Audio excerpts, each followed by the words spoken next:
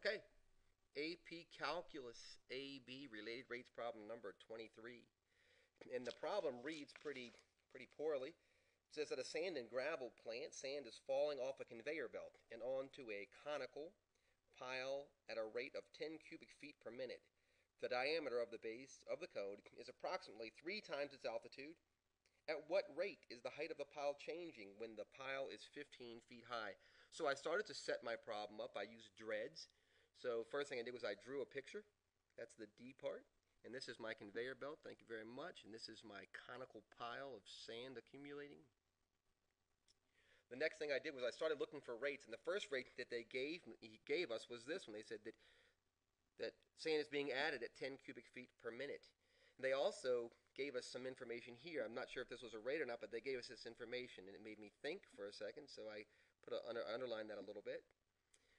The next thing I thought about was, what do I know is happening? Well, sand is being added to this pile, and that's adding volume. And I know that the volume, I'm not going to use this as a rate, but I know that the volume of a right cone is 1/3 pi r squared h, isn't it? And that's really important to know because it gives us a starting off point, I think. From there, I just look at this for a second. I'm like, I need a rate, but I'm not interested in radius and height. Which am I interested in? And why? And I keep going back to why did they give me this piece of information? Because it's going to help somehow. And so I went back and I was like, you know what? It says at what rate is the height of the pile changing? So I'm like, you know what? I don't care about radius. I care about height.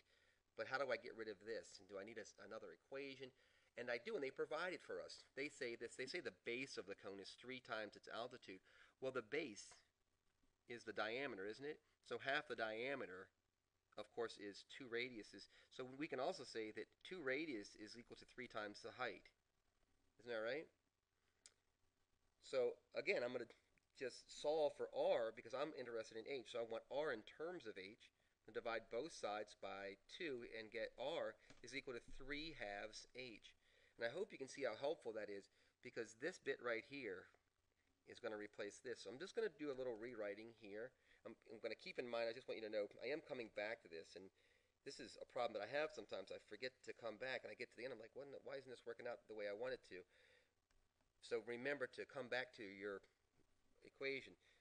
So here's my 1/3 pi, not r anymore, because r is 3/2 h, so 3/2 h. And it said clearly that it was squared, so I'm going to square it, and then I'm going to multiply it by h just like they did. I'm going to go ahead and simplify that out, and this is a place where you might want to just stop the video for a second and do the simplification because I'm not going to. I'm not going to go through this. I will remind you kindly that exponents are distributive over multiplication. So this whole thing comes out to be the volume. After I do all my simplification, right, this is going to be 9/4 h squared, and I have a third out here, so this is going to be 3/4 pi. This goes to here, so that's h squared times h is h cubed, isn't it? So h cubed. All good, hopefully? So hopefully that's making good sense to you. From there, I think I'm going to try to take a rate, and I'm going to take a rate that I already have. I have this rate, and I think that's going to help me. So what I'm going to do is I'm going to take the derivative of this. I'm going to take the derivative of volume with respect to time. So dv dt is equal to, I'm going to use I'm going to use a chain rule, so please stay with me on this because it gets kind of weird. I'm going to do just what you think. 3 times 3 is 9. 9/4 is 9/4, so there's my 9/4 pi. H to the third, this gets decremented, so this goes to h squared, doesn't it? But remember, please, because this is where people get thrown off, I have to take the derivative of this inside piece, and the derivative of h with respect to t is, well, frankly, the derivative of h with respect to t. So I'm hoping that makes good sense to you. If it's not perfectly clear, please go back and look at your chain rule, because this is all I use. I just use the chain rule here. So going back to the beginning, again, if you don't mind, remember that we're really interested in this change of height here. So I'm going to go back and look at what we have here. We have change in volume over time is changing at this rate, but I want to know that how the height is changing. So what I'm going to do is I'm going to solve for dh dt, and what I'm going to do is I'm going to take the reciprocal of this whole thing, right? I'm going to take the reciprocal of this whole thing. And the reciprocal of this is 4 over 9 pi h squared, isn't it?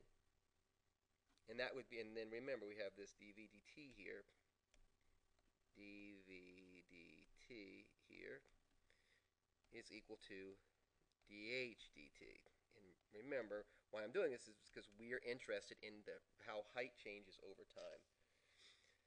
This is where I often screw up, is that I have a value here, right? We own a value here, right? And when we started talking about this problem at the very beginning, we were told that this value is 10, and I'll show it to you. It's up here. I put some dashed lines about it so I could hopefully not forget. So I'm going to drop that in here now. I just want you to remember why I did that. So there's that good-looking mess. Now the question just comes down to what were we asked? What were we supposed to be able to do? And we're in really great shape to answer that question, because what we were asked to do is say how is the height changing when the height is already 15 feet. So all we would do is we would do this. Our answer would be 4 times 10 over 9 pi times h, right? H is height, and they want to know 15 squared. Isn't that right? Feet per minute. And if you're sitting there going, Charlie, do the rest of the math, let me tell you why I might not do the rest of the math. If this is not a calculator section, and you do this math on your own, you try to crunch this thing out on your own, and you put the wrong answer numerically, you're wrong. Right now, this numerically is the right answer. This is a calculus test, not a arithmetic test. But if you, let's say you do this, I think what does it come out to be? I'll give you the value. It comes out to be about 8 over 405 pi whatever per minute. If you put 9 instead of 8, now all of a sudden you took an answer that you did all this perfect work on, and you screwed yourself over by adding a detail that wasn't necessary. So this is my answer. If you want to, you can put it in the form of a sentence. But this is my answer. I like this answer. So I hope this was helpful. I also wanted to take a second to be honest with you guys and tell you that most of the videos I can make them pretty quickly, and they take about as much time as it looks like. If it's a 7-minute video, it probably took about 15 minutes to do the whole thing, including getting it posted up to YouTube. 20 minutes, whatever. But this video, I've made this video 4 times today. And I think that the reason this is happening to me is because I'm supposed to remind you that this is calculus, and this is really difficult sometimes, and little mistakes can get in your way, and I just want to make sure that I'm doing the right thing and encouraging you and telling you that everything is going to be fine. You're doing great. Don't give up. If there's something I can do, please let me know, and to the best of my ability, to the limit of reasonableness, I'll be glad to do that for you guys, okay? Vaya con Dios.